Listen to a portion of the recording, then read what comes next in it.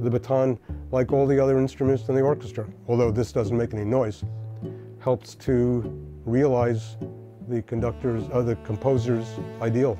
I got a call, must be like 2021, and it was from Joel Weaver, who said he was the props guy for Maestro. They wanted to use a Bernstein baton, as authentic as possible. Bernstein is buried with a copy of, I guess, his Mahler's Fifth Symphony score in Greenwood Cemetery in Brooklyn. And although I haven't checked personally, he's supposed to also be buried with one of my dad's batons. Joel called me and he said, "We want some batons for the movie. Can you make them?" And I said, "Sure." So Cooper, I don't remember exactly what he said and what Joel told me that Bradley said, but he definitely liked the batons, and that's why he wanted to use them.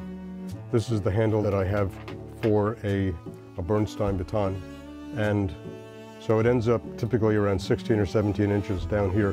My dad, Dick Horowitz, who played at the Met Opera for a lifetime, retired at age 88. He was known as Mr. Fix-It at the Met Opera.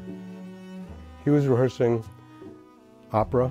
Bernstein was conducting Candide rehearsal in the same building, and Bernstein broke his baton, and the librarian found my dad and asked him if he could fix it.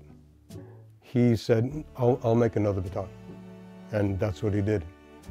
He liked it enough that from that point forward, he was sort of his baton maker.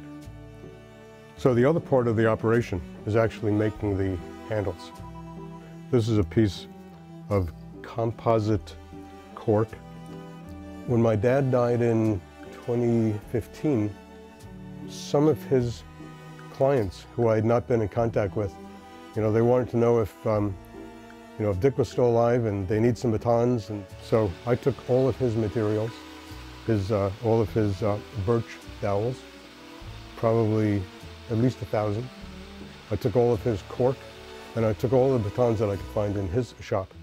There's no way to predict what somebody is going to want, and I doubt if even the conductor would know.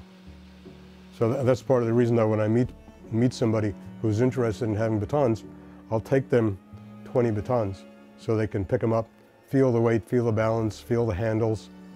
It's a matter of what's comfortable for them.